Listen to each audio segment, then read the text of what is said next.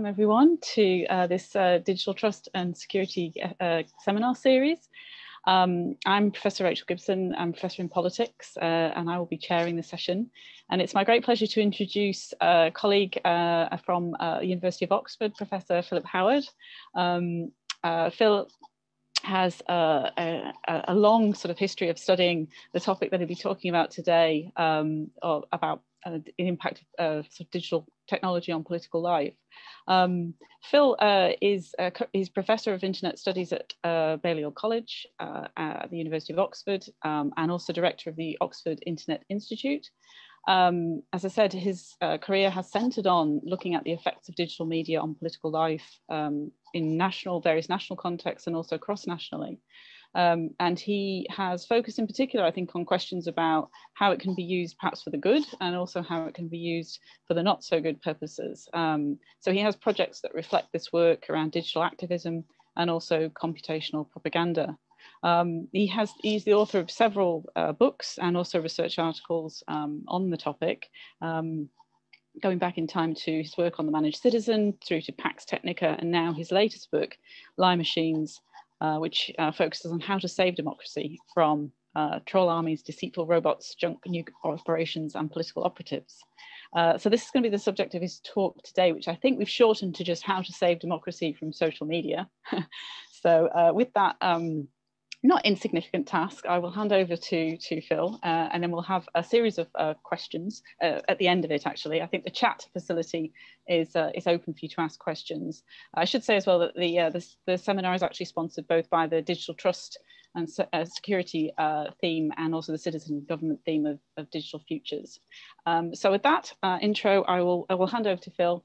Thanks very much, Phil. Away you go. Thank you, Rachel, for that generous introduction. Does it sound okay? Everything wonderful. Well, it's a pleasure to join you today. I have about 25 minutes worth of material that I'd like to run through you. It's always an honor to present stuff to an expert audience. There'll be several different kinds of evidence I'm going to play with as I make my argument, and I'll say a little bit about what the OII is and what our team does. I'll try to keep an eye on the chat as we go. If you have any questions as I'm speaking, I'll try to address. And maybe after 25 minutes or so, we'll pause and open it up to a small group or a big group conversation.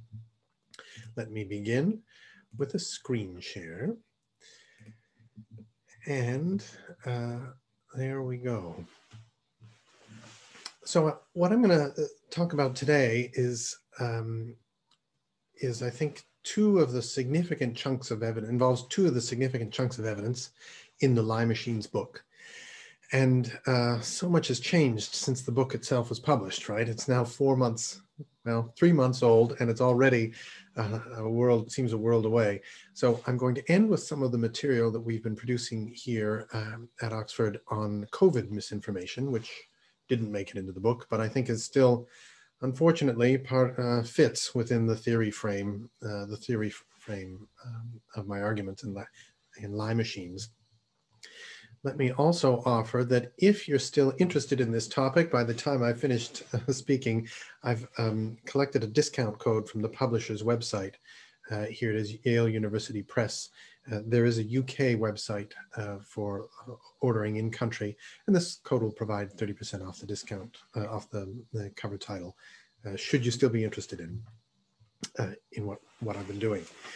I'm going to say a little bit about the OII and our computational propaganda research team, talk about the definition that we have for what a lie machine is, review some data and evidence, talk a little bit about what's changed over the summer, over the last few months, and then hopefully the narrative of this arc should leave everybody depressed for about 10-15 minutes and then build everybody back up with the strategies for how to fix public life. My own team, the Computational Propaganda Lab, works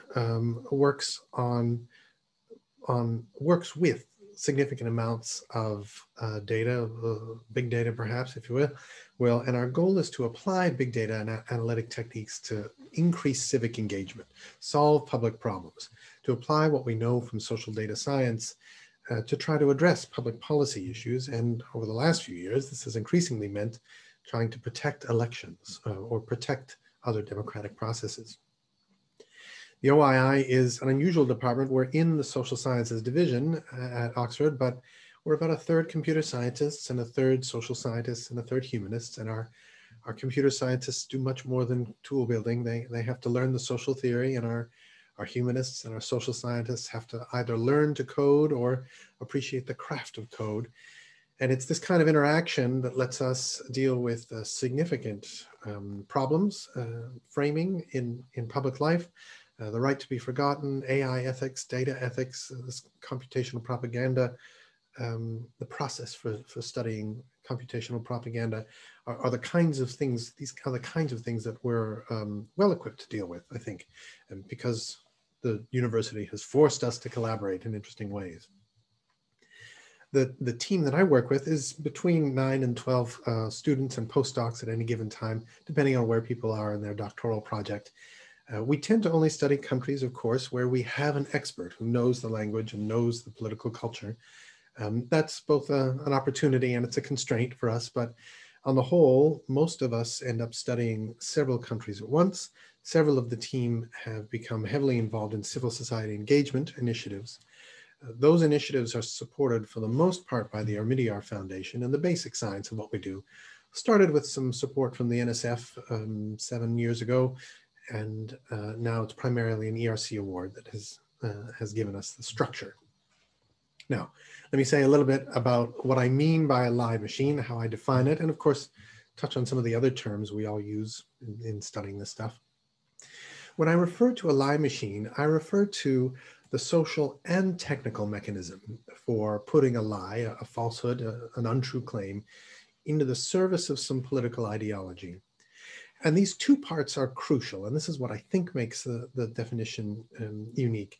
I don't think it makes sense to talk about modern politics now, the structure of public life, without some making room for the technical side, the structured side, the algorithmic side, and social organization. I think we can be socially overdetermined, we can be technologically overdetermined. My goal here is in trying to frame this as both a social and a technical problem. I use the term computational propaganda to refer to the system that generates algorithmically customized content, delivering it perhaps to the particular people who will be most influenced by it. This is content that's organizationally directed, right? Somebody's purposefully behind it, pushing it forward.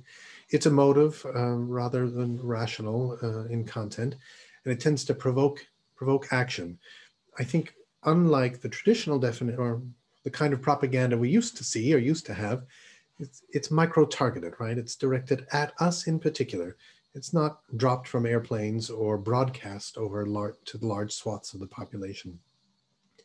Disinformation tends to be misinformation that is purposefully designed to deceive, right? That it's been crafted crafted with a lie. Misinformation is a lot more subtle, and maybe during the Q&A we can talk about what misinformation even looks like at the end of the summer, going into the fall. For the most part, it has meant false but unintentionally produced misunderstandings. So when one of our relatives forwards content that they didn't actually proof, and the impact is it's not clear who gets credit for the impact of misinformation. These days, the misinformation is incredibly subtle, especially around COVID. It involves slight photographs of the right subject, but taken at the wrong time. It involves it takes a rhetorician to be able to interpret the most recent forms of misinformation that we catch. And the book itself the major chapters are broken up into a chapter on the production side of misinformation. There's one on the distribution side of misinformation, and there's one on the marketing side, the sort of the aftermarket that makes sure a nugget of misinformation or a story hits home, finds the right audience. Now I'll say a little bit more about COVID misinfo towards the end of my presentation, but I'd like to start here because this is certainly one of the most complex, all-encompassing misinformation packages we've ever seen in our years of study.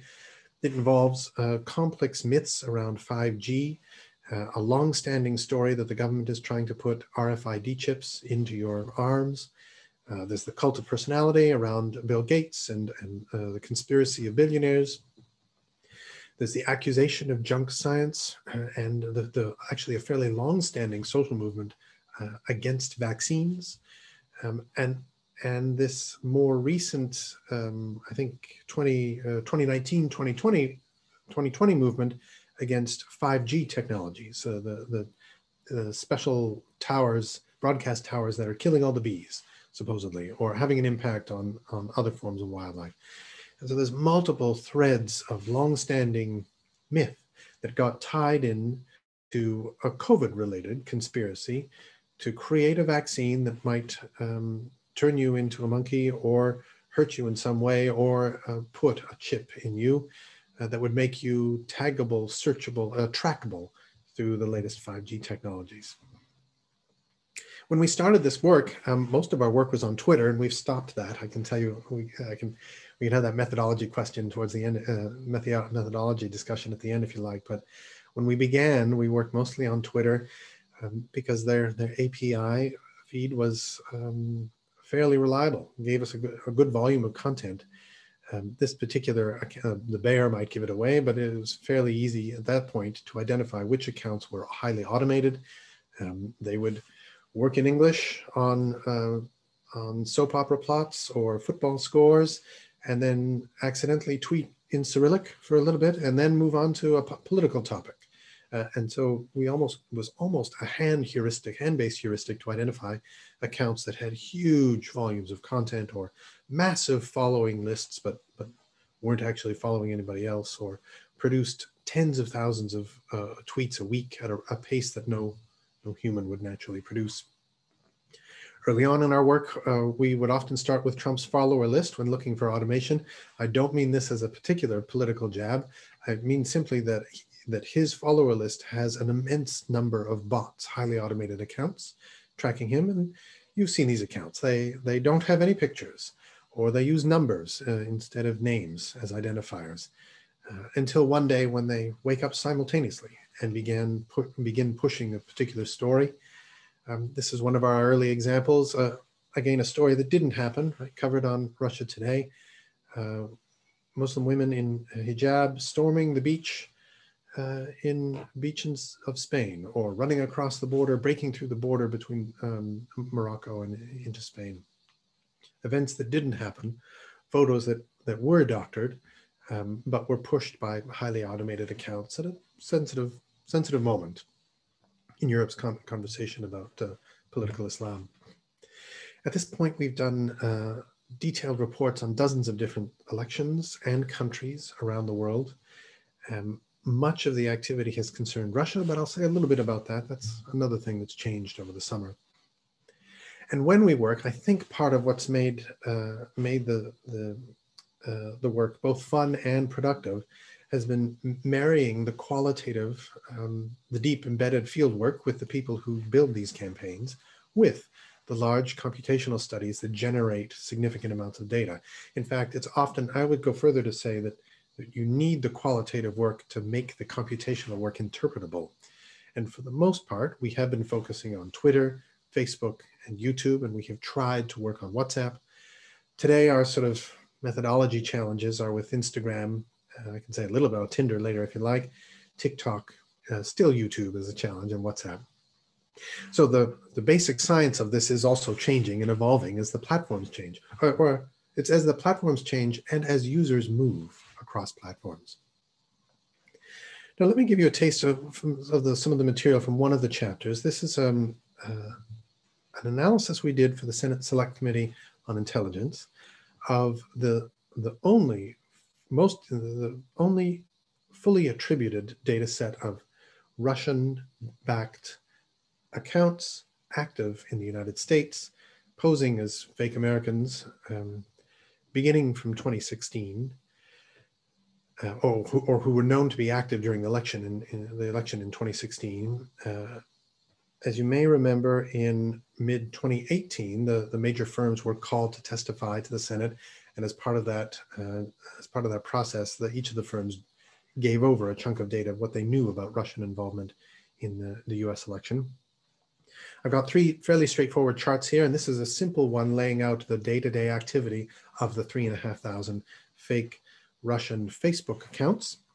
The first few conclusions are fairly straightforward. They are, one, that the bursts of activity, the peak of activity, lines up with busy nights in the election cycle.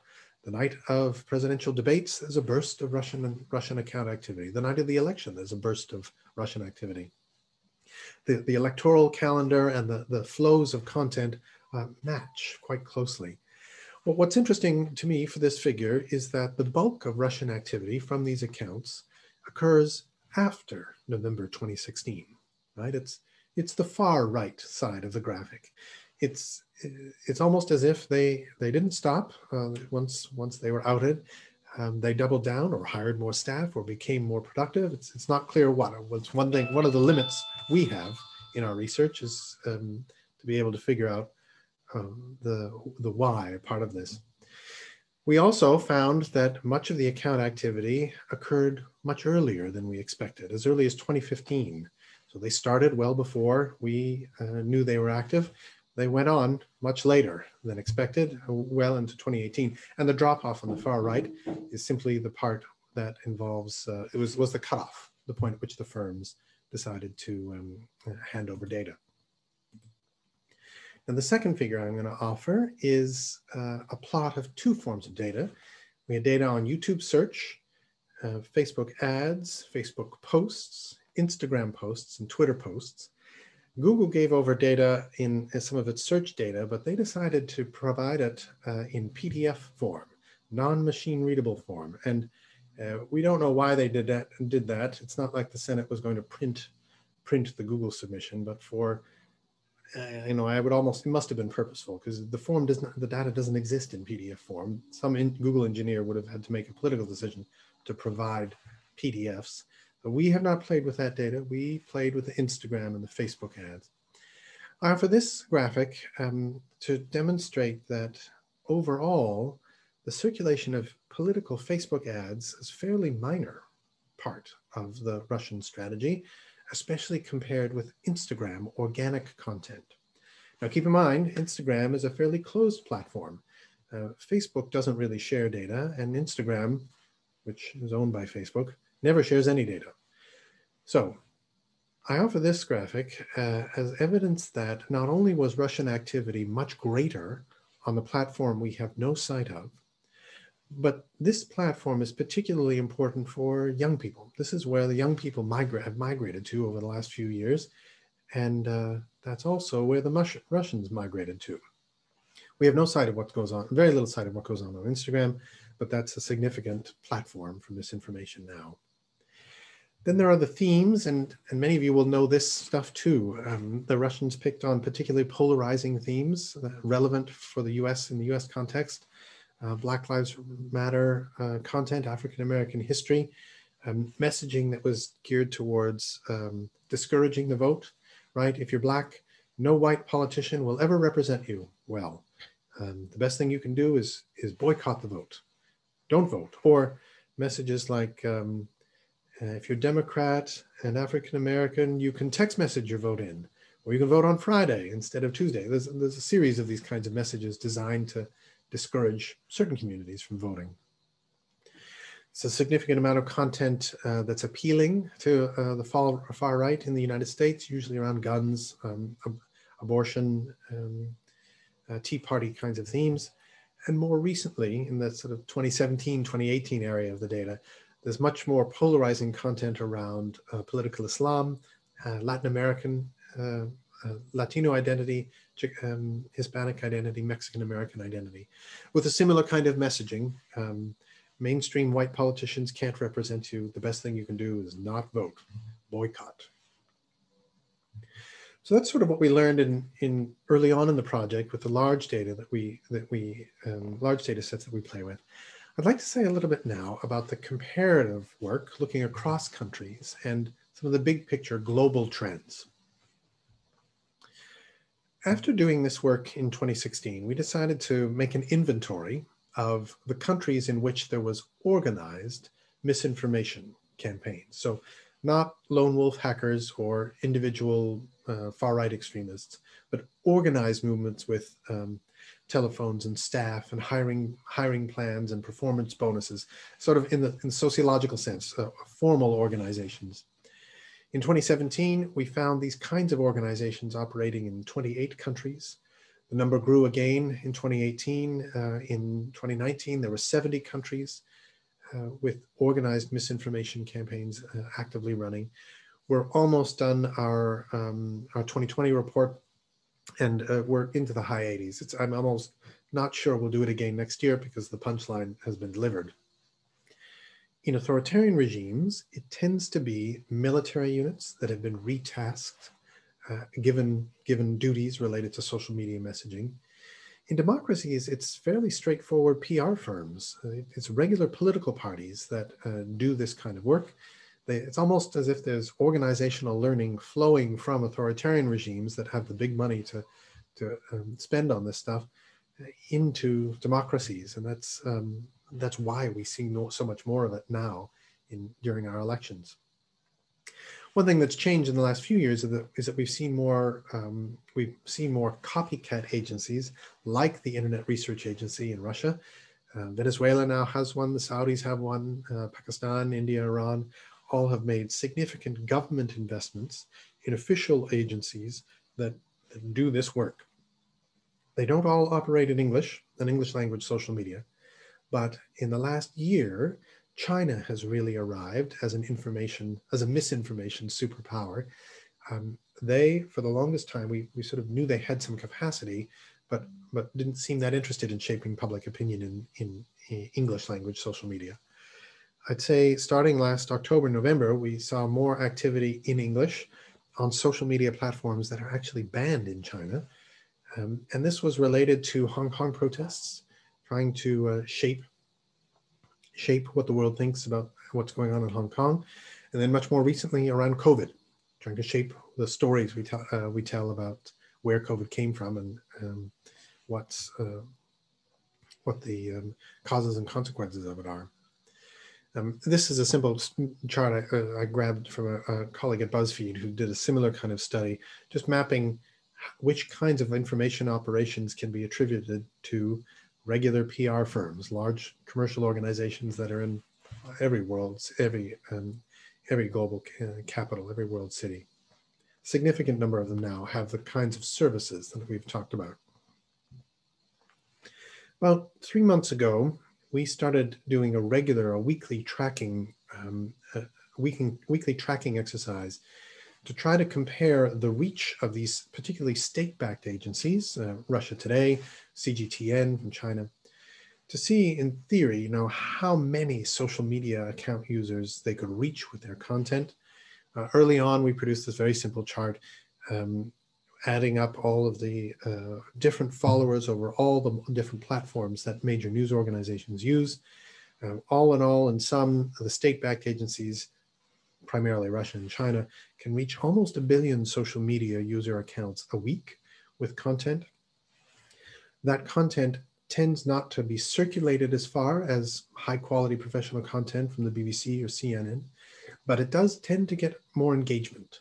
So people are more likely to engage with junk news.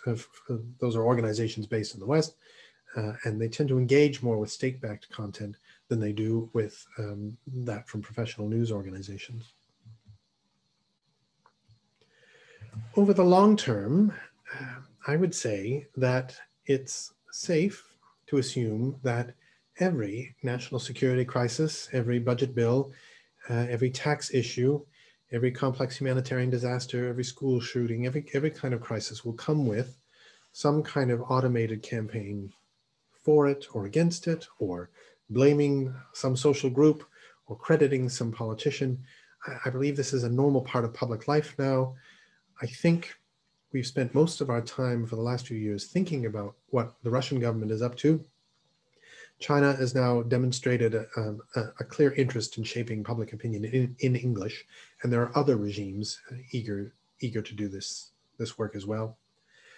I think that we're going to see more and more issue-specific moments in which automation and misinformation pops on the horizon. It won't just be about elections. That's what we've studied, mostly because that's a way to organize a research team around a date, right? That you can plan your papers and data collection to. But if a lobbyist working on a particular issue can use this toolkit to get relief from the legislature, they'll try. I don't believe we've seen artificial intelligence behind much of any of the campaigning we've seen so far. But again, this is driven by money in important ways. And the US presidential election years are the big years where millions of dollars goes into developing new techniques for public opinion manipulation. If a lobbyist can figure out how to use data from your smart refrigerator or your smart TV and map it with social media content to design a face that you'll respond to with an argument that you'll be sympathetic to, they'll spend that money and they'll try those experiments, and they'll A/B test things so quickly that they'll be able to hone the tool in fairly short order. I don't think even we'll face that in 2020, but it is on the horizon. It is on the horizon. I also think that the deepest, most existential threat here to democracy is about undermining the role of science in public life, because so many of these campaigns are about getting voters to go with their gut on issues and to be suspicious of experts, to question the science. And it's not critical thinking the way we might think of critical thinking. It's simply about not accepting evidence. Recently, some of the Russian-backed accounts that we've tracked have started working on tobacco and smoking. There's been medical consensus for 70 years that smoking causes cancer. You don't need to teach any controversy around that. There's scientific consensus, but some of these accounts will say, it depends on your gender, or it may depend on your brand, or have you seen this link? Designed to undermine public confidence in the medical research around tobacco. As a fun project, we decided to try to track the flat earth movement, just to see if structurally or rhetorically it operated in different ways from some of the other movements we tracked. And it was fairly clear fairly early on that it was much more similar, much more alike than an outlier. Anti-vax movements, there's a range of social media campaigns that have the same structure, have the same narrative arc as something launched by the Internet Research Agency or the Chinese government. So that is the trough, right, of the evidence that I wanted to work through with you. Let me say something now about the strategy and what I think we can do to rebuild. I genuinely believe that this is a moment where your research and our research makes a difference, has a direct role in public life, and needs to be real time, right? Because the times in which we can make a difference are those in which we can work with policymakers to impress upon social media firms that their engineers must act in time for a voting day, in time for a serious issue to be discussed in Parliament. Universities still, on the whole, have that neutral platform. I would say Cambridge Analytica as a firm has eroded that somewhat for some of us, but on the whole, doing good social data science and collecting large amounts of evidence is an important part of what we can contribute now to shoring up democratic conversations. Now, I have a few policy ideas about things that I think we should do to help restore public life. Let me say a little bit about the idea of reporting an ultimate beneficiary. This is an idea that I borrowed poached from the Blood Diamonds campaign. You may remember from 25, 30 years ago. This was a simple, straightforward idea that if an average consumer was told that the diamond they were purchasing came from the nastiest pits of slave mines in Africa, most consumers would not purchase those diamonds. Similarly, I think it should be possible to ask any particular device that we have in our household to report the ultimate beneficiary of the data that it's collecting. If it's collecting data on us and sending that data to third parties, I believe we should be able to ask it to tell us which third parties, which political parties are playing with our information. Now, The other steps here, and I can go through them if we're all interested, but the other steps are extensions of that, logical extensions of that. If we can get a list of the ultimate beneficiaries of our personal behavioral data, we should be able to add groups to that, right? I, for one, probably would add my data to an NHS study of COVID behavioral patterns. If I could volunteer that data, I would, but it's not just about medical data. If I wanted to donate my data to the Bodleian or the National Library System or the ERC, I should be able to. I think the best data on public life, on public problems, is not in public hands, right? It's not in the British Library, it's not in the BOD, it's not in the Library of Congress, it's in private hands in Silicon Valley.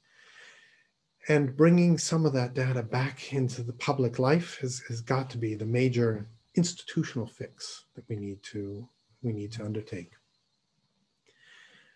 We as a team often get worn down. It's not clear that we're always winning in doing this work and exposing some of the misinformation campaigns that we catch. I'm sorry, Jeannie, your answer was correct, but Kevin shouted his incorrect answer over yours, so he gets his points. I'd say at this point, we're still very much fueled by faith that it is worth demonstrating truths, it is worth catching out lies, it is worth expecting social media platforms to rise above their poor design choices and to think of ways of designing for consensus building and empathy and undo the designs they've chosen that I think promote polarization and the flow of politically motivated lies. So I'm going to stop the screen share. Thank you all for questions. I noticed a few pop up. And Rachel, if you'd like to come back and highlight some, or we can jump into the chat. Yeah. Thank you. Thanks, Philip. I could give you a round of applause on our behalf. Yeah, so there has been a few that have popped into the chat, and also there's a couple that I kind of have myself, which build on actually one of the questions that has popped up. So Justina had raised the prospect or the question about the future of misinformation activities and how things will develop in later down the line. And I would sort of supplement that perhaps by asking, recently I attended a talk and there was some discussion about how obviously these campaigns are moving on and they're becoming more sophisticated and more nuanced.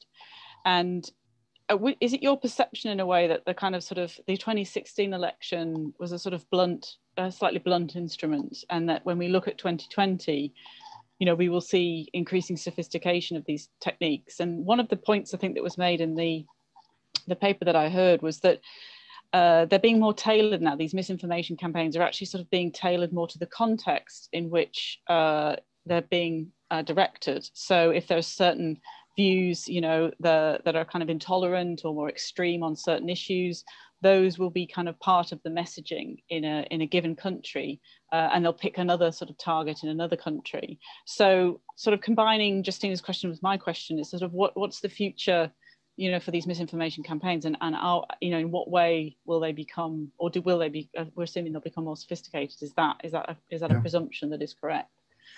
I think that's right. I think both of you have the right instinct here. I would say that the 2016 intervention was, I think the blunt interventions were actually what Russia attempted in Ukraine and Hungary and Poland, 2014 to 2016. By 2016, they were able to focus misinformation campaigns at swing states. So I agree that the trend is towards more focus and concentration. By 2016, they were at least able to direct the misinformation campaigns to the states that made a difference in that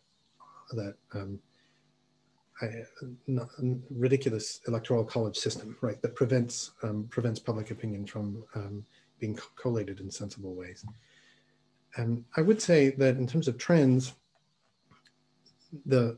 several of the platforms have done some creative things to try to, in their content moderation policies. And as a result, some of the extremists have gone off to start their own platforms. So one of the trends is that now if Twitter seems too liberal or YouTube seems too liberal, there's an alt-right video sharing platform and an alt-right Twitter. So in that sense, things are also becoming more concentrated. In another way, I would say that there's still room for there's still room for the qualitative expert to study misinformation trends, and here's why. I think the Russian style of doing misinformation has involved creating excuse me, creating legends or profiles that last for a long time. They last for 5 or 6 years. They're subtle and nuanced. They're maintained. Dozens of them are maintained by one person who carefully shepherds the content and grooms it. And at the right moment, they start being active. The Chinese style of misinformation, which we've just seen in the last year, is quite different. It involves simply purchasing 40,000 fake accounts right now and sending the message.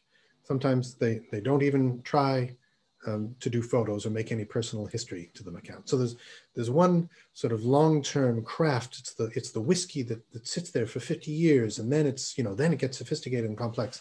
And then there's the simple, here's 40,000 accounts and we get them going. So there's already styles of misinformation in what these two regimes do. And I suspect there will be other styles that evolve. I don't know what they'll be, but that's what makes it intellectually interesting, at least. Thank you. So just jumping on to Rachel, Katz had a question. Right. She's asking about is there anything or the Tinder research that OII has been doing in relation to this topic? If you could talk a bit more about that. Certainly. That was not an in-depth research project. This was a study of when we were working on the 2017 election in this country. Some of our researchers found a set of Tinder bots that would flirt and then talk about Jeremy Corbyn. And one of the reasons we know about the campaign is because the campaign managers who paid for the bots to be coded and set up went on to Twitter after the election and thanked their Tinder bots and identified the districts where they thought the Tinder bots had given them just a few fractional percentage points of an edge to help their candidates win. So it wasn't a major project. It was an example where we got it from the horse's mouth.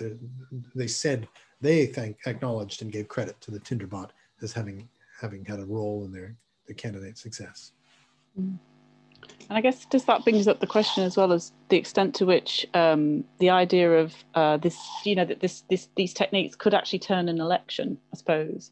It seems it's perhaps inflating their claims, but I just wondered if in the sort of course of your research, there's been a sort of lot of discussion about, this can help shape the outcome. And from just taking sort of an overall kind of look at the work that you've done, do you think that's credible in some way, that even if perhaps not now, again, down the line, could there be some sort of element that these techniques could actually determine an outcome? And how would that actually happen? I think for those of us who might self-identify as political scientists, I don't think we'll ever have a linear model for how a tweet shapes a voter or changes a voter's mind. I don't think we'll ever have those kinds of models.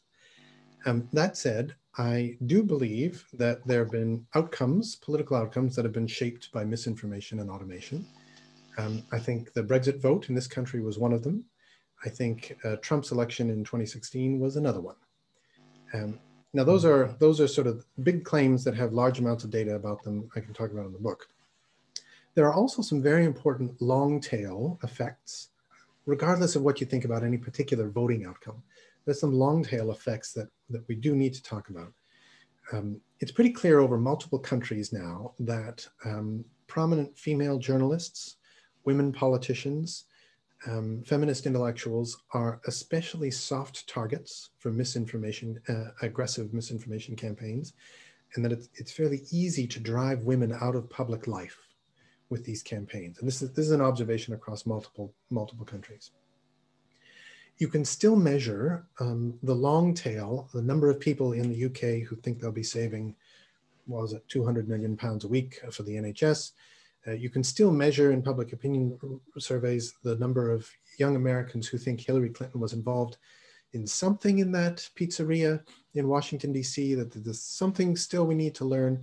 Right? And seems to me within 6 months of the vote, it was just under 20% of young, skews young, who retain some bit of doubt or uncertainty because of a misinformation campaign. So these things last a long time, and I think, unfortunately, President Trump's the misinformation around COVID and how to deal with it, again, has demonstrated multiple times over in many different ways how misunderstanding and powerful use of social media can have very bad health effects, right? Kill. Yeah, I think that's an important distinction, I suppose, between the short-term vote impact and this longer-term sort of trust question. I like the idea of the long tail.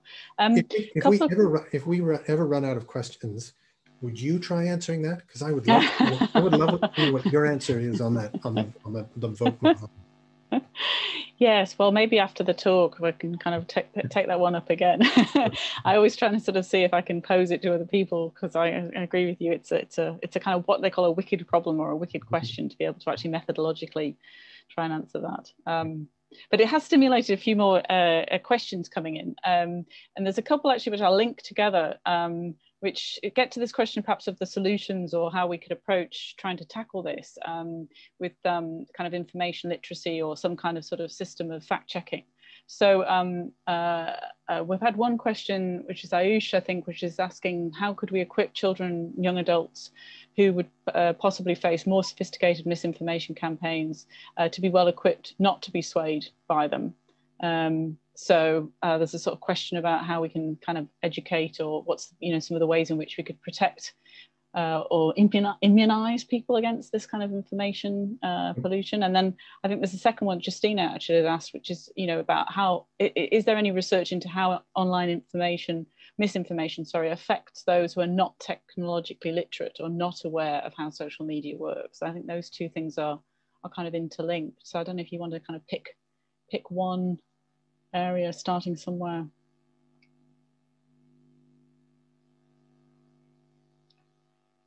Hello?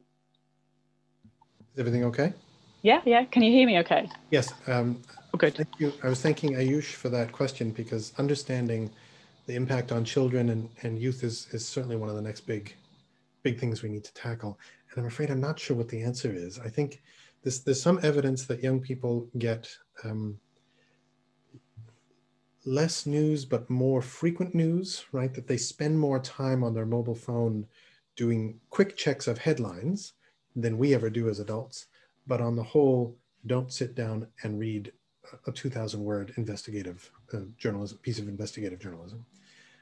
There's some evidence that young people are more cynical about the sources of information and are maybe more likely to believe a conspiracy theory, but less likely to share it than some older technology users. So I'm not sure that we know quite yet, but I agree with the instinct that education and decent critical thinking skills and civics curriculum is still vital. You know, in an important way, there's a long-term solution that involves technology literacy, and both the platforms and public institutions and universities have to deliver on that agenda. There's also the short term and the proximate, right? The proximate problem is that Facebook and Twitter and Instagram serve large amounts of misinformation in the 2 or 3 days before people vote, when people are really making up their mind and actually thinking about politics. Most of the rest of the year, most people are not. They're using Tinder to flirt, right? They're not trying to meet Jeremy Corbyn. It's only in those days before people vote that you can make a difference, and that's when the junk really flourishes. Yeah, and just I think also there's another question which is linked into this, which is from Grant Allen, and he asks about the idea of, I think it's probably relating to possibly not quite fact checking, but a sort of traffic lighting kind of system for misinformation, asking whether or not it would work to have posts some kind of authority score that could be used to classify them into different types of opinion, news, social And then if so, who could provide or should provide the score or the classification? Or is this too late? Is it just too late to try something like this? I don't think it's too late. And I think the question, I mean, I think the ideas here are what the firms are playing with. It's what they're trying. In the US, there's a significant firm, NewsGuard is one of the services. I believe they're a for-profit firm that started as a nonprofit that provide browser embeds that will help do this, provide this authority score. I think part of the solution involves making sure that platforms provide cues, context cues to users, and that government is used to regulating edge cases. So we don't want, or I wouldn't want government creating those authority scores, but if there are clearly a set of news sources that are white supremacist, extremist, or foreign, or should be foreign registered, what's the phrase, registered foreign lobbyists, right? That creates a blacklist, right? That the firms need to be able to respect. And the diligence, if these edge cases that are genuine national security threats, if they come up with new URLs or relaunch and rebrand and repackage their content, the firms need to be diligent about keeping track of it, right? It shouldn't just be it shouldn't be a whack-a-mole project on behalf of the public agencies. So I think the answer is yes. And I think you need several different ways, several different authority scores to make it work. And just, I have a question actually from Emma Barrett, and Emma is posing, I think, I'll paraphrase, I think I'm getting it right, is that about the amplification of misinformation. So I guess this is by political figures, so not kind of nameless trolls or bots, but when politicians or sort of established kind of organizations perhaps amplify misinformation or disinformation to their own ends. And she's asking, do you think this is going to ultimately backfire on them? Because as the electorate becomes more aware of how information is manipulated. I think that is also going to make a great political science study. And I don't mean that as a dodge, but I mean because for the last couple of years, Trump has become an example. It's not clear what kind of example Trump would be to answer this question. He does not seem to have stopped or offered apologies or retracted on the multiple layers of misinformation. And I would say there's several other political leaders like this. Bolsonaro in Brazil has the same kinds of attributes.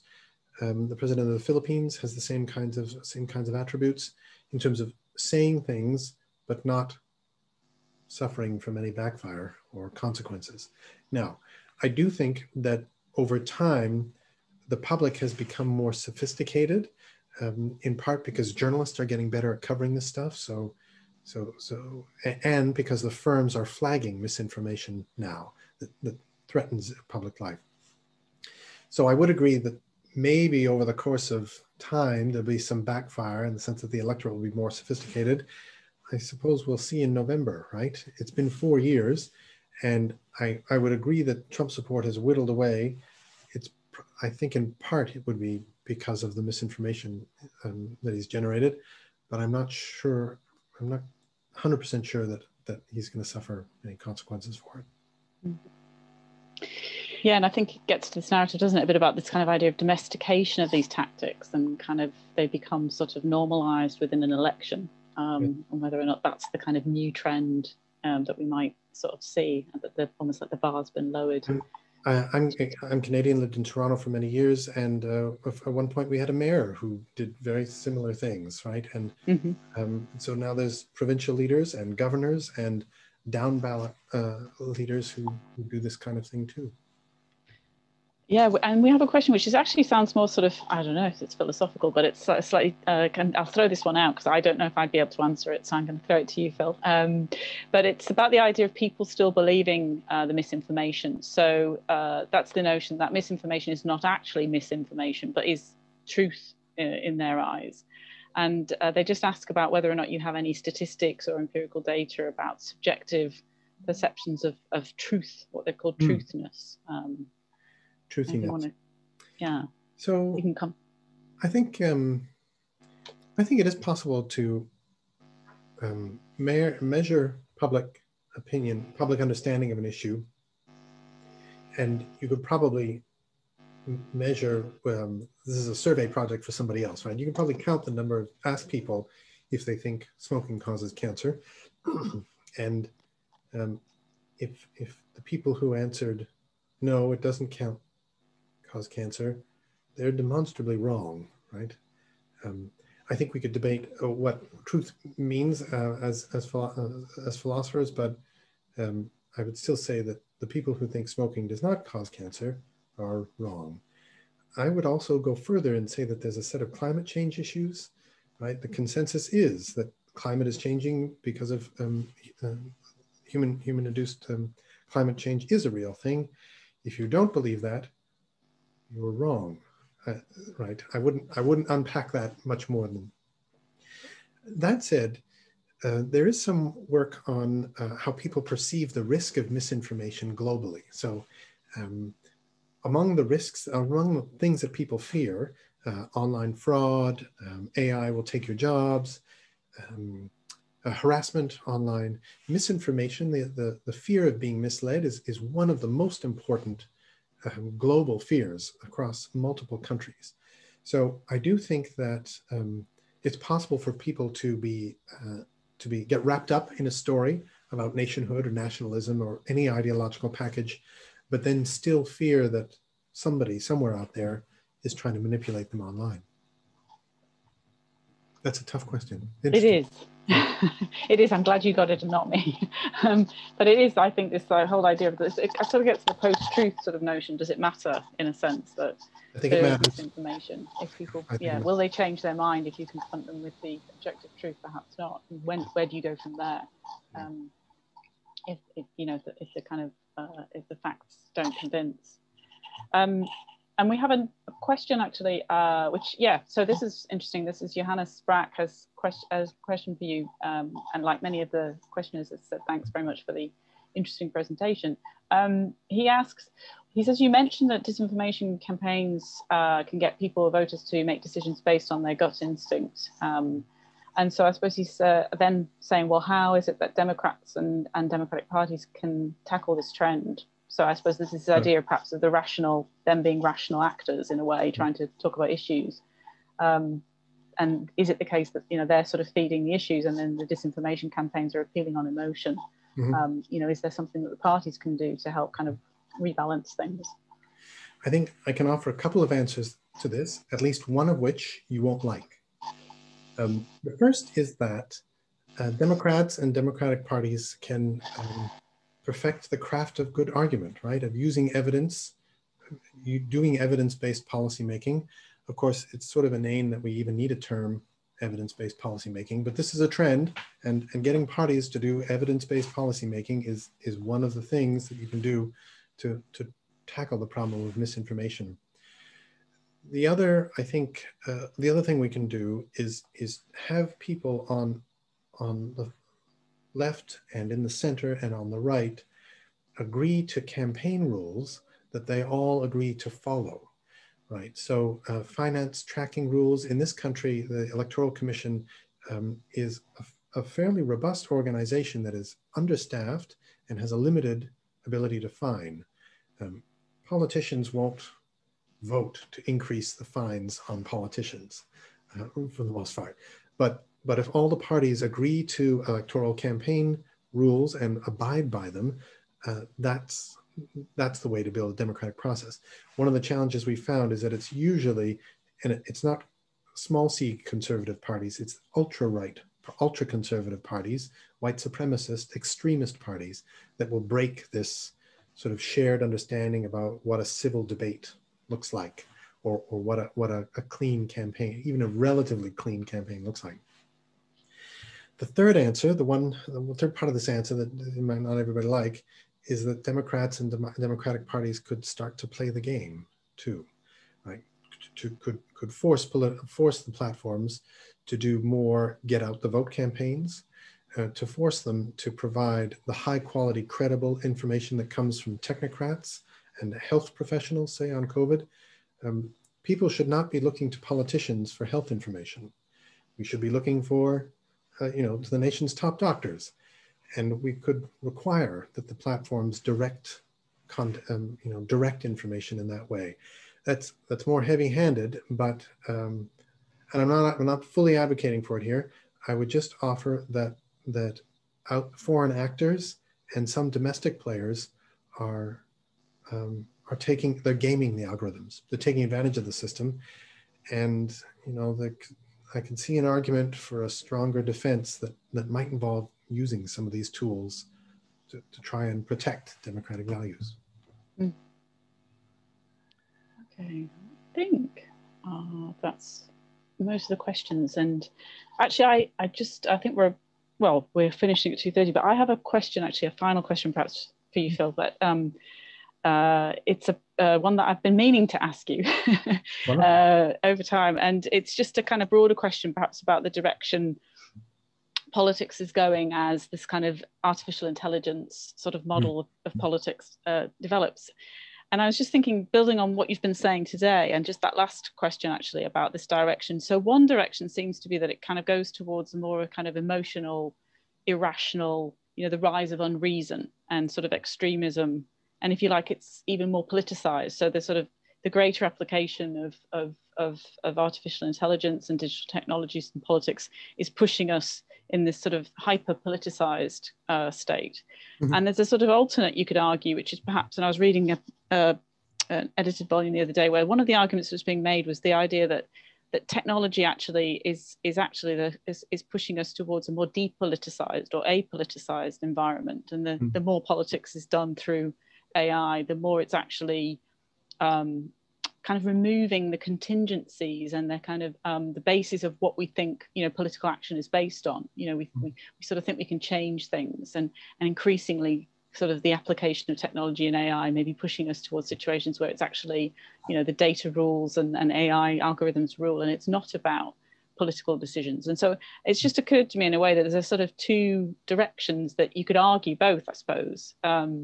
And I just wanted to sort of ask you in terms of reflecting on perhaps those two directions, where, in your work, I know you've kind of covered sort of both angles in a sense. So what would you say is, will they coexist, or sort of we'll see it sort of branching out in both directions, or will one sort of tend to kind of tip the balance?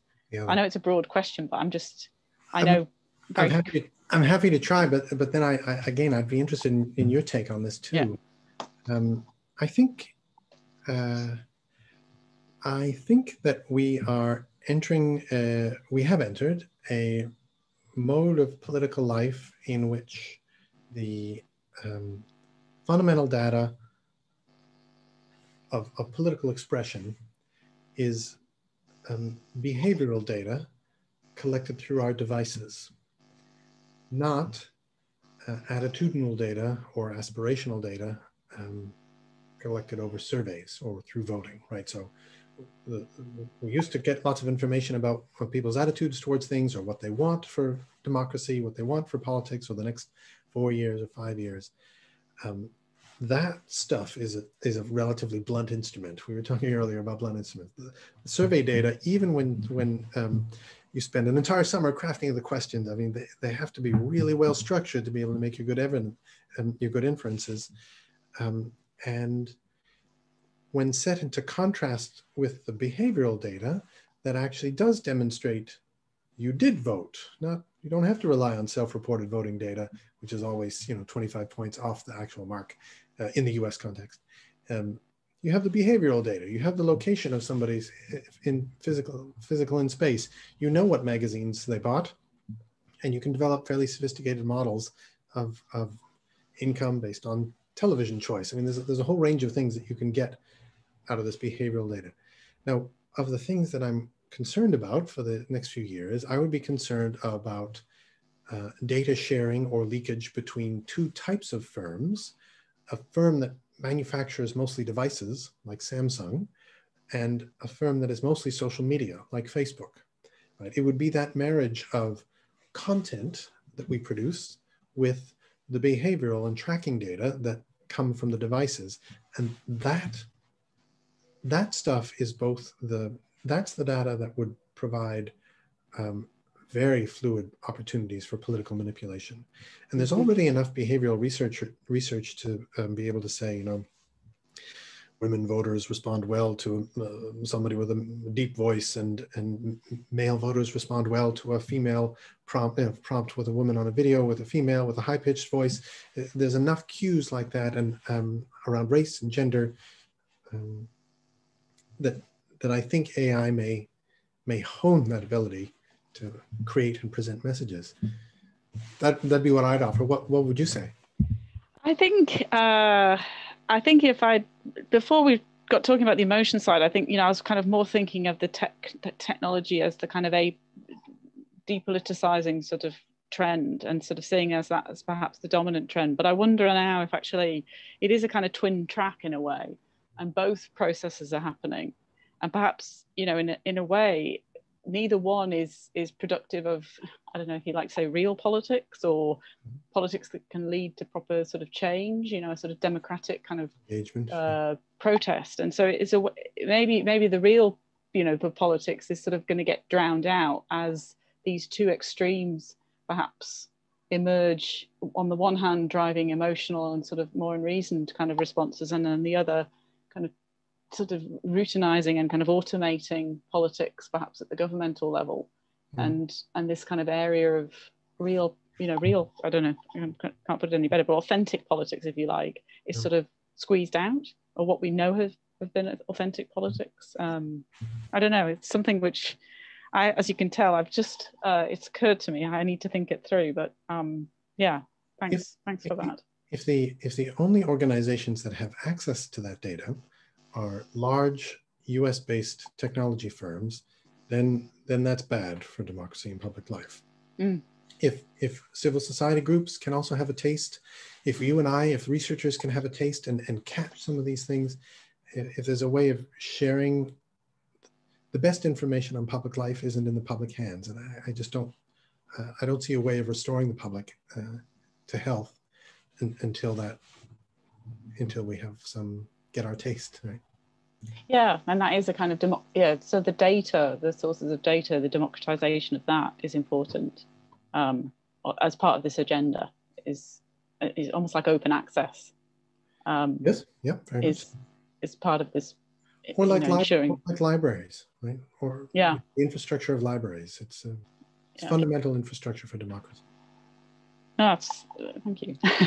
Write that down. Okay. I think I think we're out of questions. If anybody has any, a couple of people have got to leave, so they've just said thanks very much for the presentation. I guess I'll echo that, Phil. I don't know if you have any final points that you wanted to make, or ready to we're ready to wrap up. So I'll just say thank you very much for a stimulating talk, Philip, and I hope this is not the last one that you'll give at Manchester, although I do hope perhaps in terms of virtually, it'd be nice at some point to host you in person, if you can make it up to Manchester next time. But thank you very much for a really stimulating talk, and thank you to everybody for joining for the session. And I think we'll draw it to a close at this point. So I'll give a virtual clap and show your appreciation to Philip. Thank you, everyone. Thank you.